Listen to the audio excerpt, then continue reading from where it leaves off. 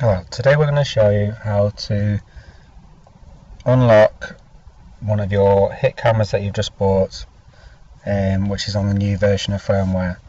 If it's on the 5.3 firmware, you're going to have to log in, most likely with the SADP software that you can download off the internet,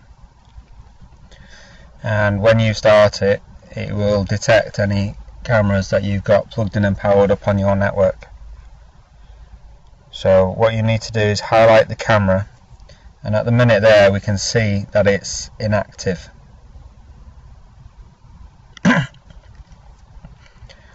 With the IP address that it's using as a default. Now what we need to do to enable this and make it enabled is enter a password, and you have to do this because the old cameras all used to come with a default password, and I'm guessing not enough people changed it. So what we're going to do today is we're going to add a password,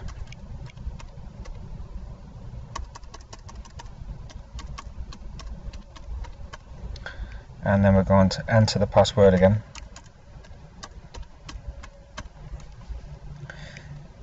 And it's always better to end it with a symbol or an icon, because the software likes you to have a symbol and a capital letter to make the password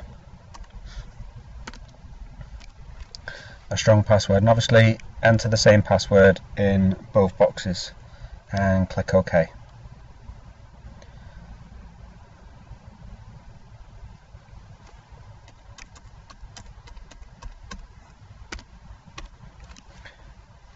Make sure that they both match. Press OK, and you'll get the message to say that the device has now been activated.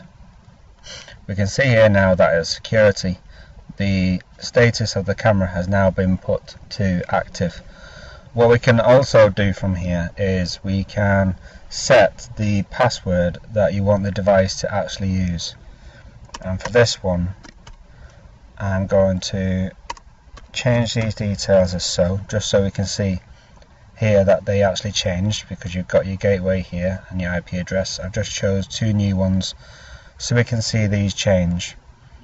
We can change the HTTP port if we needed to here, and what we need to do there now is enter the new password that you just entered and click on save, and we should see from that the modification has been completed. And if we look up here now, we can see that we've got the new IP address in the camera, its security is active, and what version, what port it's using, and its gateway. Now if you hadn't activated this camera correctly, this would still stay inactive and you wouldn't be able to use it. This feature is only really there on the new cameras that I've got version 5.30. We can now add this into your network, and on some of the other videos I'll cover on how to get it to record to a NAS or to a DVR. But this one is just to show you how to activate your Hik camera using the SADP software that you can download from the Hikvision website. Thanks for watching.